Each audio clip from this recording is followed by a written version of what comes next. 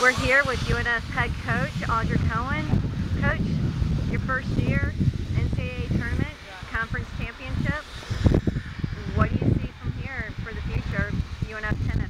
Yeah, I mean, I see a big future for UNF tennis. I didn't really even have a lot of time to recruit this year and to kind of get things together. I jumped into a job in June and haven't really even had time to build a program properly. So, you know, I see big things in the future for this program, but just the program that I inherited, they just did an incredible job of competing and playing with their heart all season long and allowing themselves to have this kind of opportunity. It's a spectacular season. Now, you guys made to the NCAA tournament your first season, yeah. But you're no stranger to NCAA tournaments your postseason, especially at Miami. Yeah. What did it mean to you to draw Miami in the first round? Yeah, I mean, I think drawing Miami in the first round couldn't have asked for a better draw.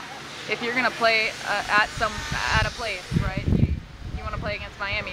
Not because of the location, because of their seeding within the draw. They're seeded 10 in the draw, and we could have easily drawn number 2, University of Florida, who we wouldn't have had as much of a competitive advantage or opportunity against. So, you know, I think we had opportunities on every court. We split sets at 1, we split sets at 3, we split sets at 4. You know, we had opportunities on every single court. We were at 6-all in the first set at the 6th position, and it wasn't an easy match for Miami. And obviously, if we had played against the number 2 in the country, I don't know if I would have been able to say that we had extremely close matches. So it was definitely best case scenario that we drew Miami, being in the Southeast region. Any last words for the 2012 season? 2012, let's beat the Canes again.